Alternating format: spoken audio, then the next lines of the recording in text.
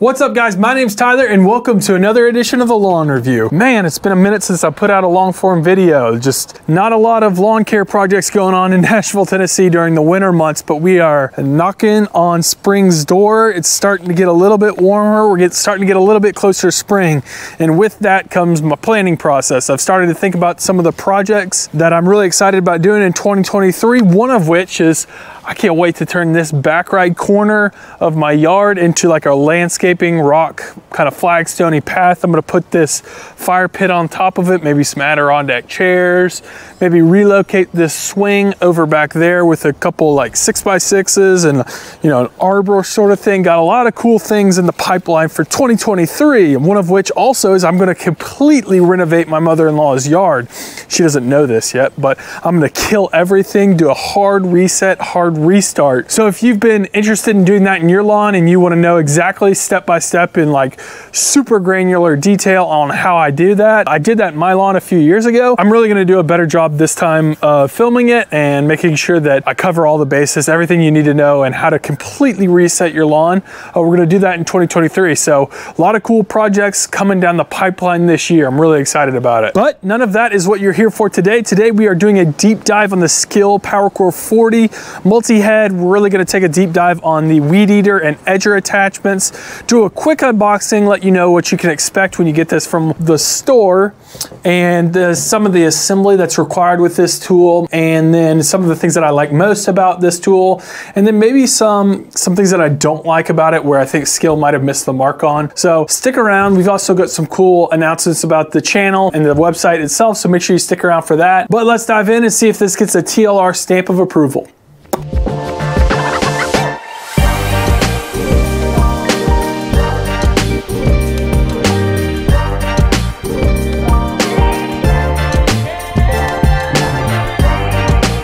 Alright guys, so let's do a quick unboxing just to let you know what to expect when you get this from a store. I'll show you exactly what comes in the box and what you'll need to buy or what you won't need to buy.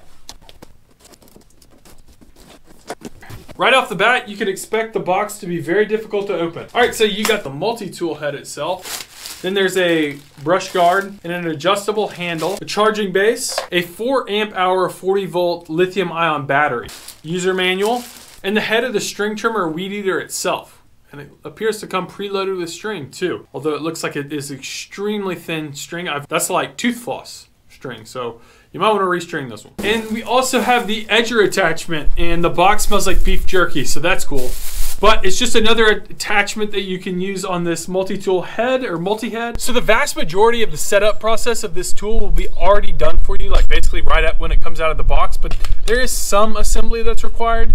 Basically to connect the head to the unit itself that powers it, there's a little yellow arrow right here that you just fit in right here, and there's a little dimple right here that you push in, pops into place, and then you tighten it right here to just like affix it and like as a safety precaution. Yeah, the audio got ruined here because a big gust of wind came by. So I'm gonna spare you the pain. I'm just gonna voice over this. To apply the handle, basically there's this red little wing nut that you take off and then pop it on, and you can adjust it wherever you'd like. And then the brush guard itself, there are some screws that you need to take off with the Allen wrench that is provided in the owner's manual, and then you just pop it on. It's really easy. Alright guys, so now that we understand what comes in the box and what assembly is required, if any, obviously not a ton, now let's talk about some of the key features of this string trimmer. This is part of SKIL's PWRCore 40 line. They claim to have doubled the battery life and given you 25% more runtime. I'm not sure I understand the math on that one. But nevertheless, if you have an older SKIL model, you could expect longer runtimes with this tool. Obviously, I'm gonna put this to the test and let you know exactly how long you can expect for this to be able to run, but supposedly this runs a lot longer. We'll find out. All right, so another cool feature with this SKIL line is this power jump charger. I thought it was really cool. It supercharges for like the first 15 minutes. So you get 30% of the charge in the first 15 minutes, which is awesome if you're like working on a job and then all this, you got a little bit left, maybe one more strip or two to weed eat or whatever you're doing at edge, and your battery dies. Well, you could just pop this on the charger, wait about 15 minutes, and you got 30% battery life. I thought that was really cool. So when using the charging base, the battery itself has a blinking light indicator letting you know where it is at in the charging process. And then there's also a light on the side that tells you kind of the status of the charger if there's any issues with it at all, but pretty simple. And the PWRCore 40 head itself is powered by a brushless motor as well. Brushless is basically the standard in the industry now. Brushed requires a little bit more friction, and you can expect the battery life to not be as long, efficiencies to be a little bit lower than brushless. This just basically uses magnets, and you know, I'm not gonna get into the whole specifics of that, but it basically should improve battery life and then the overall longevity of the motor itself. And the claimed runtime of this tool is just about 50 minutes, which is a lot of time. I consider my lawn to be pretty extensively landscaped. I've got a lot of beds that I have to weed eat around, a lot of trees and stuff like that.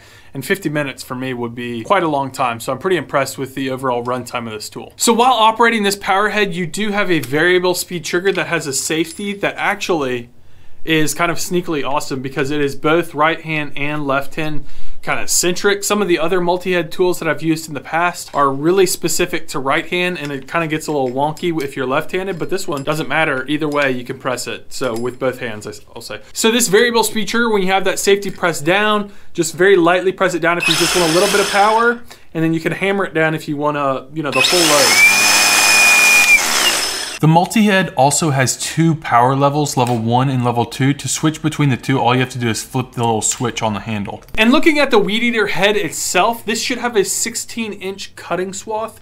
What does that mean? It's about the diameter of coverage that you have when this is spinning and the line is completely extended out. 16 inches is actually pretty long. Most of the electronic ones are battery powered, are somewhere around the 14 to 15 inches. 16 is actually one of the wider cutting swaths I've seen. So the Skill Weed Eater head utilizes a twist load technology. Basically what that means is you don't have to take the head off, which can a lot of times be pretty cumbersome and annoying. This, all you have to do is get out some line about 10 feet or so and cut it off, and then feed it through the end right here.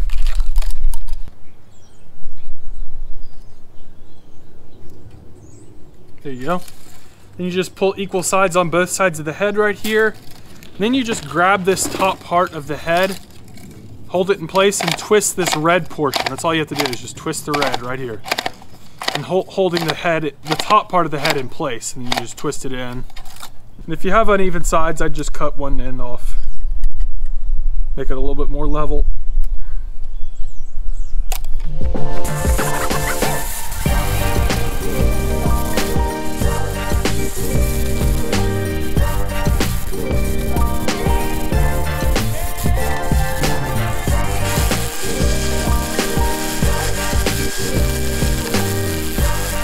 Looking at the edger attachment itself, this is actually a universal attachment, so you can use this with other tools as well, not just the Skill multi-head, but it also has it's a 9-inch cutting radius on this. It will cut down to a depth of 3 inches, which should be good for most. Obviously a clippings deflector right here. So to adjust the height on this tool, this edger attachment, all you need to do is twist this black little wing nut sort of thing right here.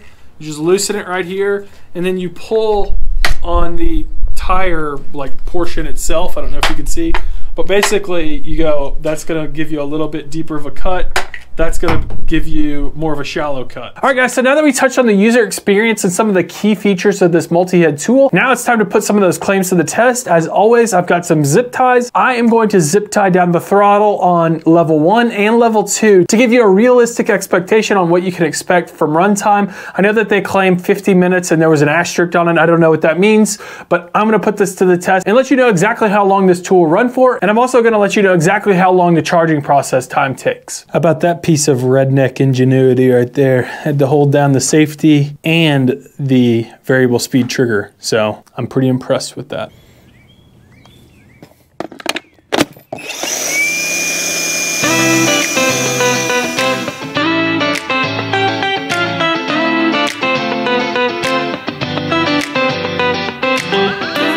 Guys, it is 12:04 and I put the zip tie and battery in at 1:36, so about 28 minutes of runtime, which is considerably less than the 50 minutes advertised. I've got another fully charged battery. I'm going to run this on the second setting, so the higher power setting, so we can really get a good gauge between low setting and high setting and the differentiation between battery life on both.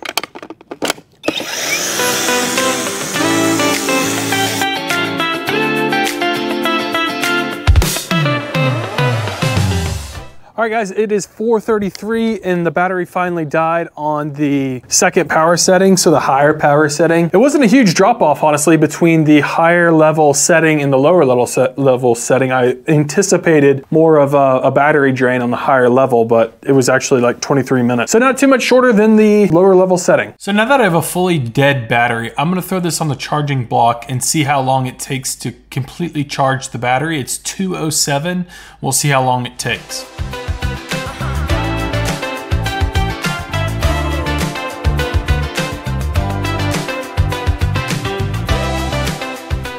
All right guys, so the battery is fully charged now. I put it on at 2:08 and it is now 3:35 and there's a fully charged battery. They advertised it to be a full charge in less than an hour. And as you can see, it was a little bit over, about an hour and 20-ish minutes. So pretty close to advertised, but not 100% on the dot. And finally, the price on this is gonna run you about $199. And there's a 5-year tool warranty and a 2-year battery warranty. Pretty comparable to most other things in the industry. All right guys, so after using this product pretty extensively over the past couple of weeks or so, there's definitely a few things that I like about this tool, but there's also quite a few things that I did not like at all about this. I don't want to get too wordy on this. A couple of the things that I liked: the 16-inch cutting swath felt like that was good coverage. The overall durability of the tool felt good, and I really like the charging. That power jump is a really good idea, especially when, for me, the times that I run out, I very rarely run out of battery right when I'm done with the job. So being able to get that extra 30% in like 15 minutes was really cool. Some of the things that I definitely did not like about this tool: number one, the battery life wasn't really close to advertised. It was considerably less than 50 minutes. And also the fact that you can only use 0.08 inch line.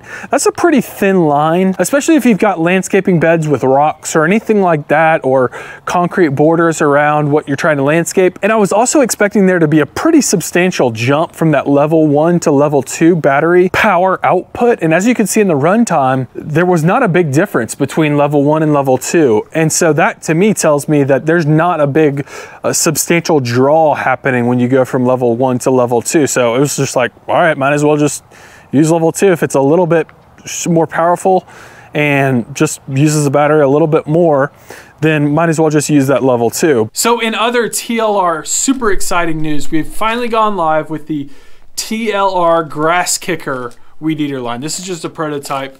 The official thing will look a little bit different, a little bit better, hopefully a little bit more cleaned up. But we've been working on that line for a long time. I know it sounds kind of simple. We tested dozens of different types of string trimmer line, trying to find the best balance of color, thickness, like diameter of the line itself. I talked about like 0.08, this is 0.09. So this line is not gonna work on the Skill Weed Eater head, but we tested out tons of different types of Weed Eater string. Again, like I said, color, trying to give you the maximum visibility when you're using this, how you can see exactly where you're cutting. And then the diameter plays a big role in the durability of the line, and then the cut efficiency, which is the shape. And so we finally settled on like a neon green triangle shaped 0.095 inch line. So our Shopify page, the whole back end is finally up and live, and you could pre-order this. There'll be a link right here down below. You can pre-order it, buy it yourself. We expect the delivery to come in sometime around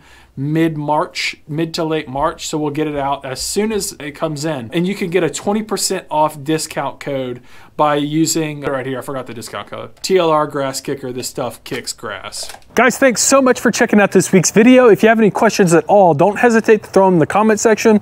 I'll run right outside and answer it as quickly as I can. Also, if you liked what you saw, if you consider subscribing, it would really help us out. It lets YouTube know that people are interested in this type of content. So if there's anything at all that you could do to help our channel, it would be to subscribe. And then maybe throw a like if you like the video as well. If you want a chance to win a different product every single month, I think we're on month number 6 right now. I can't remember off the top of my head. Oh, it's a Ryobi pressure washer. We're giving away a Ryobi pressure washer in the month of February. So if you want to be entered into a chance to win that, make sure you join our email list and subscribe to our YouTube channel. The way to join our email list will be in the top pinned comment of this video. Until next time, keep cutting. Peace.